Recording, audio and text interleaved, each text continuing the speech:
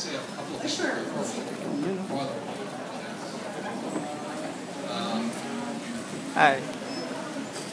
First of all, thank you for being here. I appreciate it. I've been coming to the Philippines since 1966. Wow. Obviously, since most of you were born. And always loved your country. Very much like I'm fourth generation Hapon, Japanese American. And I grew up in Hawaii. And so the Philippines are very much like Hawaii. One of my favorite places is Baguio. Wow. I was a pilot, so we used to fly from here up to Baguio, and such a beautiful place. I always loved it. So thank you all for being here. Appreciate it. I'll talk about this book really quickly. This book explains why I wrote Rich Dad, Poor Dad. And it's kind of backwards. I should have wrote this book first. But it's hard to see. Back in 1983, I could see this financial crisis coming. The trouble is, it wasn't here yet in 1983. So in 1983, I was living in Hawaii, and my wife and I sold everything and we began teaching. We thought that was the best way to help people was by teaching. But we have no financial education in schools. So that was in 1983. So this book explains how I can see the future. And so this book is to help you see the future. That's its purpose. And so in 1983, my wife and I left Hawaii and moved to California and began teaching. So in here is a story of my teacher. His name was Dr. Buckminster Fuller. And Fuller created the geodesic dome. So, and Fuller was a futurist. So I studied with Fuller. I first went to meet Fuller back in 1967, up in Montreal, Canada. And then I began to study with him. So he trained me to see the future. So this book will train you to see the future. And unfortunately, as you know, we're in this economic crisis. And back in 1983, I could see it was going to get very, very bad. Then I published another book called Rich Dad's Prophecy in 2002, predicting that 2016 would be the biggest crash in world history. And I think about 80% certain it's going to happen. It's already happened for many people. In America, the rich are so rich, and the middle class is shrinking, and the poor, and they're becoming poor.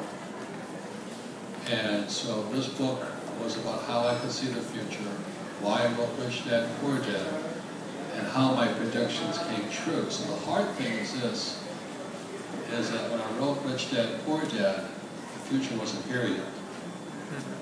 You understand? It's like, it wasn't here yet, but now it's here. So you can see, you will see how I could see it. And the way I did it is I just used government charts. So these are not my charts. The U.S. government puts out these charts, and what this book shows here is increasing poverty in America. Now, our government claims that poverty is gone, yet the number of poor people are increasing. So the government's basically lying. Big surprise. And this other chart here shows what's happening to the middle class. Is the middle class income is going down. So that's not good. And that means the gap between rich and everybody else gets wider. That's why my friend Donald Trump and I wrote the book, Why We Want You to Be Rich. It's because in America today, you only have two choices, rich or poor. So that's why we're saying we'd rather have you be rich.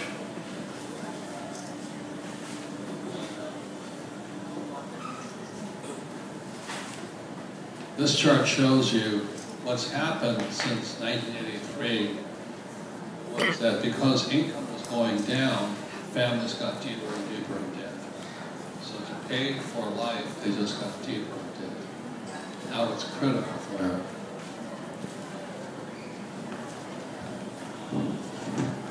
It's hard to see this chart, but this is a very interesting chart. It shows the rich in America getting poor. This chart here. Yeah. There was a book years ago called The Millionaire Next Door. And today, that millionaire is now in foreclosure. Next door. Because they did the wrong things.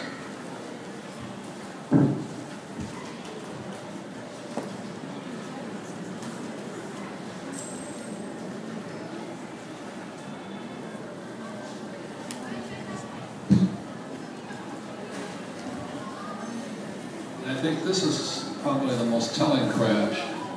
It's kind of hard to see, but when you get the book, you can see it. It shows this is 120 years of the Dow Jones Industrial Average. And it goes up and up and up. And then around 1980, it starts going. And the reason it goes like that is the U.S. government started to print money. You no longer had to make money, you just printed it. So it created this boom. Everybody felt they were rich. Unfortunately, what set into the American mindset is let's get rich quick.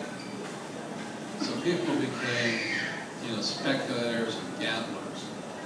They no longer were smart with their money. So what this shows here, the reason this is interesting, is that in the first 10 years of the 21st century, the first 10 years, there has been 3 financial crashes. 3. Never in the history of the world have so many crashes come so fast. But this picture here shows a giant crash of 1929. You see everybody in America goes, oh, the biggest crash of all came in 1929. And you can see by this chart here, it was nothing as compared to the crashes coming next year. So really that's why I wrote Rich Dad, Poor Dad. And if you read Rich Dad, Poor Dad, chapter 1, lesson 1 says the rich don't work for money. And the reason for that is because the government, America, has corrupted the world. It corrupted the world in 1971 when President Nixon took the dollar off the gold standard, which allowed us to print. So everybody feels we're rich today. We have money. But it's not really money, it's debt. It's opposite. So the thing went up, 1971. So that's why I said a rich dad, poor dad, the rich don't work for money. I said savers are losers. So everybody thinks saving money is smart. So you have to see charts in here what happens when you print money, the value of money comes down. So everything is opposite now from 1971. Our schools don't tell us this. The other thing too, we talk about your house is not an asset. So when I wrote Rich Dad, Poor Dad in 1997, I was very criticized because the market was booming.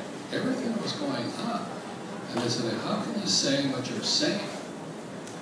So the reason I wrote this book here is you can read it, you can look at the pictures, and you better understand what's going on. I don't save money today because you're printing it faster than you could ever see. So everything, part 3 of this book is I do everything opposite. I use debt to get rich, whereas debt makes the poor middle class poor. So everything is opposite. That's why you read this book here, you have a better idea what you can do. Today at the press conference, I think for the press conference, is they call me a financial advisor. Why don't you call me a pervert or something? I don't give financial advice. I basically explain why the rich get richer. And that person can make their decisions what they want to do. See, it's really easy to be poor. And I've been poor. Yeah. The hard part today is middle class. Because you probably went to school, you probably worked hard, have a good job, and all this, and you save your money. stock market. But your savings are going down and the stock market crashes. It makes it very, very hard. So I'm not a financial advisor. I am just a simple teacher like my important. You can look at the charts. You can talk to your family. You discuss, because that's how you learn. I also have a video. It's free. Write this down. The video is called The Man Who Could See the Future. It's for free. It goes along with this book here. So you can watch the video. It's 60 minutes long. And it explains this book and makes it easier for your friends who don't read. It's a good opportunity to watch the video together and discuss it. It goes opposite of everything you've been taught. Go to school, get a job, work hard, save money, buy a house, get out of debt, and invest for a long term in the stock market. That's what's making people poor. It is ironic. So that's why this book is written. That's why my video, The Man Who Could See the Future, it's about my teacher, Dr. Buckminster Fuller. So watch the video, read the book, talk to your family. And that's how you prepare for what the future is. What you do is different than what I do. That makes sense, guys? Yes. I was preparing for a long time. But this book explains why I wrote Rich Dad Poor Dad. Okay? And again, I want to thank National Bookstores, Mrs. Ross,